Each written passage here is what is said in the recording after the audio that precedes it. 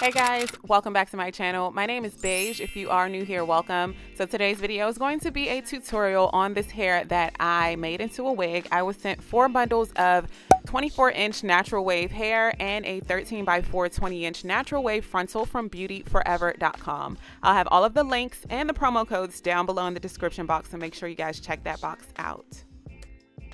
So today we will be flexi rodding this wig. We will be using 4 packages of the red flexi rods as well as 2 packages of the yellow flexi rods. Because this hair is 24 inches, I did get the 10-inch long flexi rods just so that I have enough space on the actual rod to twist the hair. I'll also be using a wide tooth comb and a brush to detangle each section, as well as some hair clips to hold back the hair. I'll be using a spray bottle of water as well as a curl enhancing mousse by Design Essentials.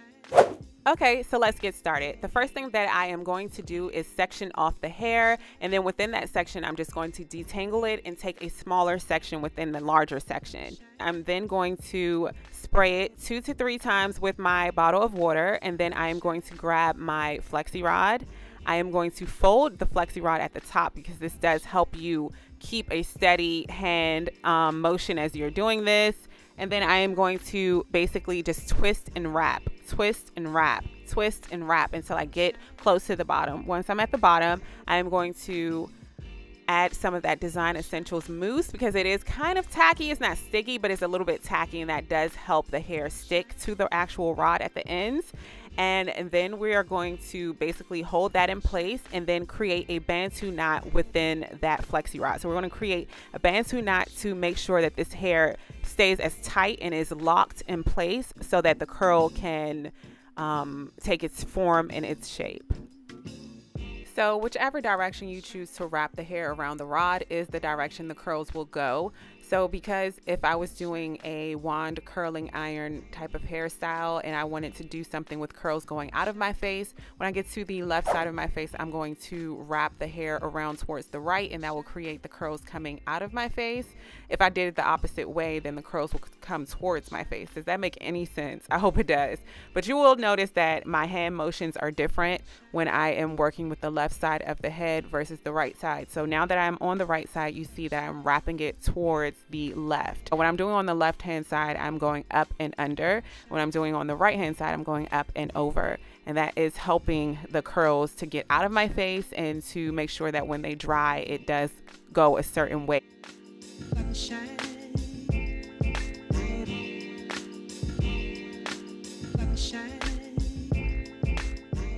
So now that I am at the frontal portion of this wig, I'm just going to section it off. I do want a middle part, so I'm just going to put that middle part down, and then I'm just going to work in small sections as I was before, and I am going to continue alternating between the red and yellow flexi rods. The yellow ones are smaller, so if you use the yellow ones, the curls will be tighter as opposed to the looser red size. We're just going to do it as tight as we can and continue those motions until we are done the entire head.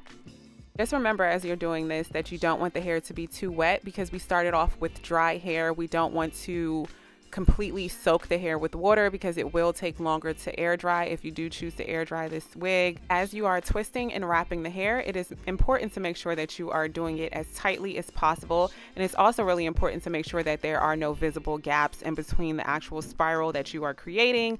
So make sure that you're doing the wraps close together.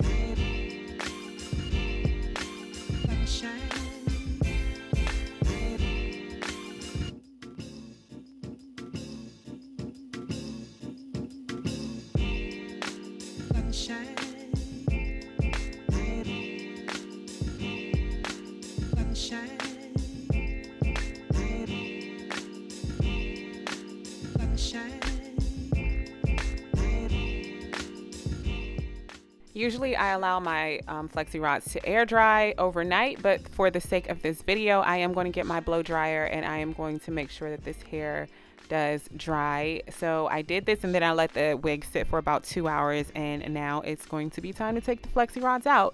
So I'm just going to put some oil on my fingertips and I'm just going to unloosen that bantu knot. And then I'm going to start at the bottom of the hair where it is wrapped around the flexi rod, and I'm just going to unloosen it very slowly, carefully, and allow that curl to spring out.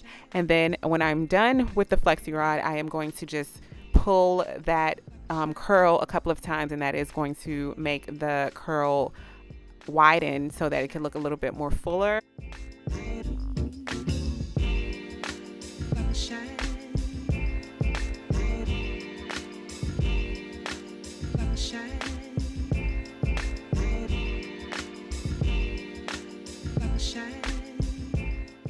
A lot of people prefer to physically move the actual rod to unloosen the curl, but the reason why I don't like to do that, I'll show you right now, is that when you do use the rod to unloosen the curl, a lot of times the hair gets tangled, as you can see right there. So to avoid that, I usually just start from the bottom and unloosen it slowly, just to make sure that if there are any tangles, it is taken care of by the time I get to the top. But you can do it either way, whatever way is comfortable for you.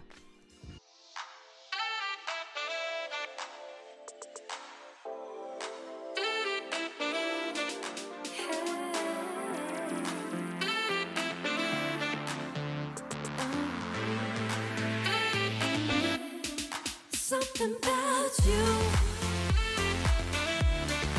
Something about you. Something about you. My favorite thing about flexi rods is the fact that you get these beautiful, springy, bouncy curls that are shiny and gorgeous, and you did not have to put heat on the hair, and the curls do last a lot longer when you use rollers as opposed to using a flat iron or a curling wand or something like that to create the curls. Okay, so here's the final look. At this point, you have the option to leave it the way that it is. You have the option to separate them more, which is really pretty. But me, I'm just going to run my fingers through this hair a couple of times, and then I'm going to grab my pick and I'm going to pick out the roots where the frontal is, because I don't want you to be able to see where I parted the hair. That looks weird. And I want to create fullness with the hair as well. I don't want to have that much frizziness with this hair, so I'm not going to run my fingers through it that much, just 2 to 3 times max. And I am going to do it with some oils on my, or oil on my fingertips, so that it won't promote frizziness. But yes, this is the final look. Please let me know your thoughts down below in the comment section. Don't forget to look in the description box. I'll have all of the links to this hair down below, as well as some promo codes, coupon codes for you guys if you are interested. I do really like this hair a lot. This is a beautiful hairstyle and so easy to do, and the curls last so long. So yeah, let me know down below in the comment section. Don't forget to hit that subscribe button if you have not already, and I hope to see you all in my next video. Bye guys. Beige, Ojai.